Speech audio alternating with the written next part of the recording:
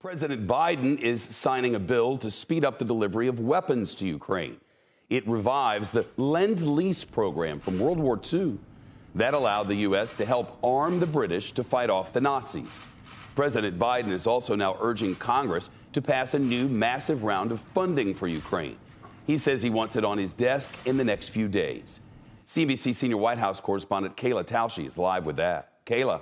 Shep, good evening. President Biden deciding to separate funding requests from Ukraine from the politically fraught funding for COVID treatments and tests, making that decision this evening. And now we've learned from sources familiar with the matter that Democrats have raised their proposal to nearly $40 billion for Ukraine, higher than the White House's original $33 billion request. And the House of Representatives could vote on that as soon as Tuesday.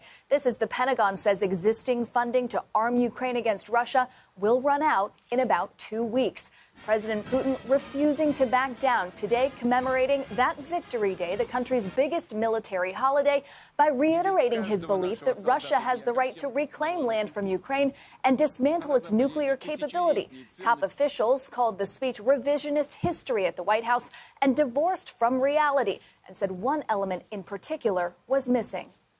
What we didn't hear, not that we expected to, but what we should have heard was plans for how he's going to end the war, how he's going to move his forces out of Ukraine, and how he's going to finally respect Ukraine as a sovereign state and nation that borders his, a nation that posed absolutely zero threat. That's what we didn't hear, and I think that's what he should have said. Meanwhile, heavy fighting continues in the Donbas region of eastern Ukraine. A senior administration official tells me lack of progress for Russia there could lead perhaps to a negotiated solution, but this official telling me that indication is still weeks away.